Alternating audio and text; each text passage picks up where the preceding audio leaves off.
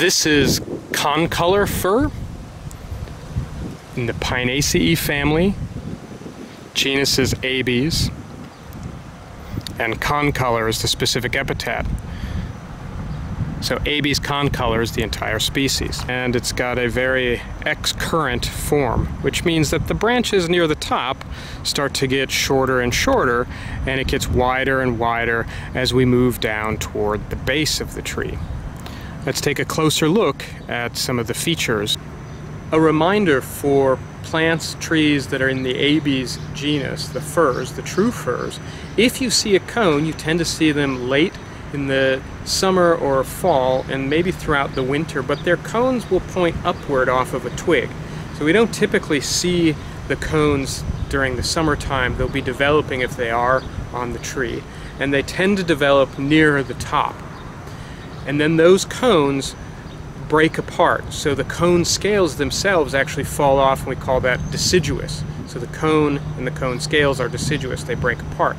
Once they're gone, they will leave a little woody peg coming off that was the center of the cone, and you might see some of those as remnants. If we look straight on the needle, we'll see that even though the needles come from the bottom, they tend to all push upward.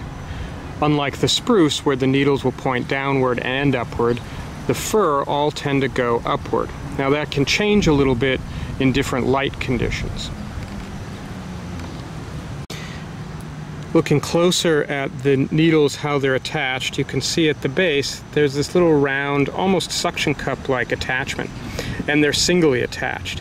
The needles are also flat, which is pretty typical of firs. These needles are also fairly soft to the touch. It doesn't hurt to grab around them.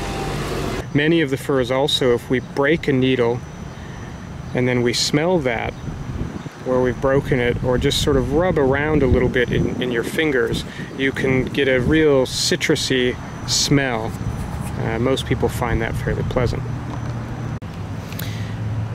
If you look closely, it can be a little hard to see on a video, but you'll notice there's this bluish hue or kind of whitish hue, hence the name concolor fir or white fir occasionally.